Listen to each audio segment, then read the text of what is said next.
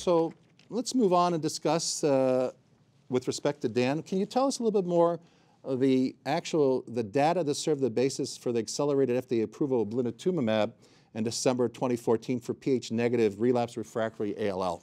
So first of all, Yes. ALL is a much less common disease than lymphomas and myelomas, and most physicians are less likely to see this disease. If you look at the adults, it's about 2,500 new cases a year, so it's a rare disease. Interestingly, there has, until now, the studies in this disease were really stagnant. In the last few years, we are seeing a revolution in an approach to ALL, and one of them is the immunotherapy. The other two, I'll just hint, is the use of pediatric protocols in young adults, and the second approach is identification of Philadelphia-like ALL.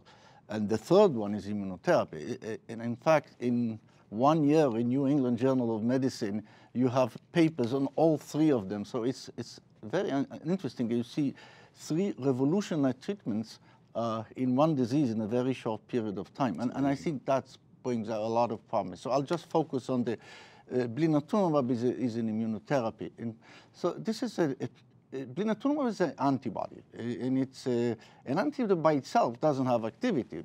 It's a combination of an antibody that binds to CD19, which is present on the ALL cells. Most ALL cells have CD19. But on the other side of the antibody, it binds to the T cells. And by binding to the T cells, it engages the T cells to get close to the leukemic cells, and it actually causes their lysis. So you need T cells. So this is the first time that we are able, at least in vivo, to use autologous T cells as opposed to, as I mentioned earlier, allogeneic T cells to fight ALL. So the study that led to its approval was based on 189 patients with relapse ALL. They can be any relapse, and the overall outcome is about 40% CR rate. This is for a single agent in relapse cases. That's probably the most effective single agent in the relapse patients. The toxicity was relatively, at least the overall toxicity was not so high.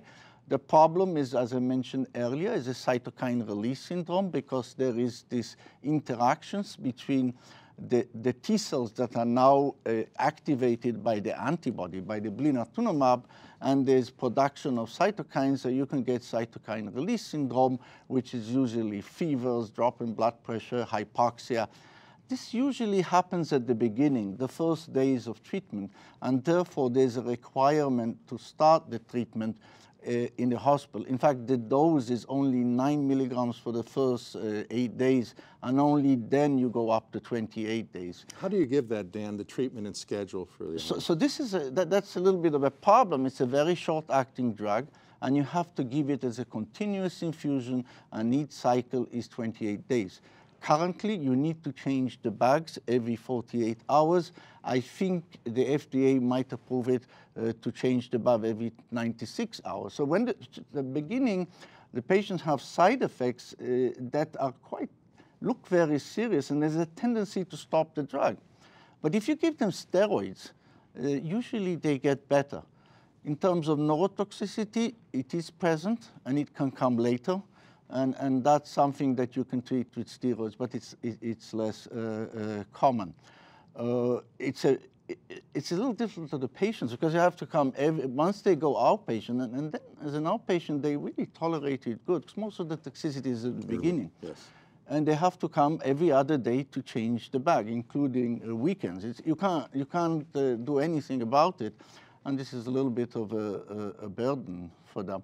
But this is the proof of concept that you can use T cells, and we'll talk about CAR T cells, which is a variant of this, that you can get complete remissions. The problem, this is not a curable approach.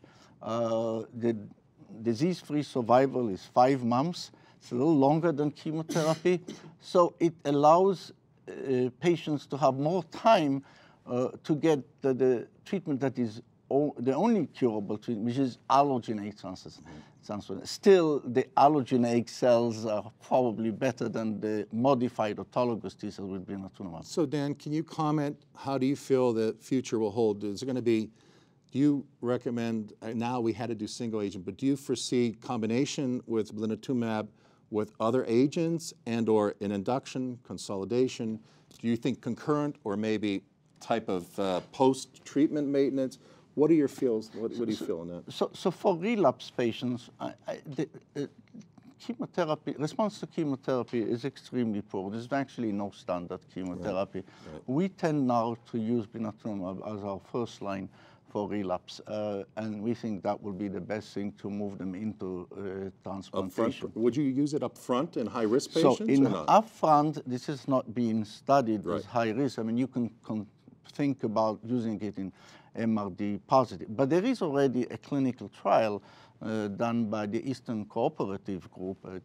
And there, it's a randomized trial where patients get standard chemotherapy, and the other group of patients get standard chemotherapy, but with 4 cycles of blinatumomab.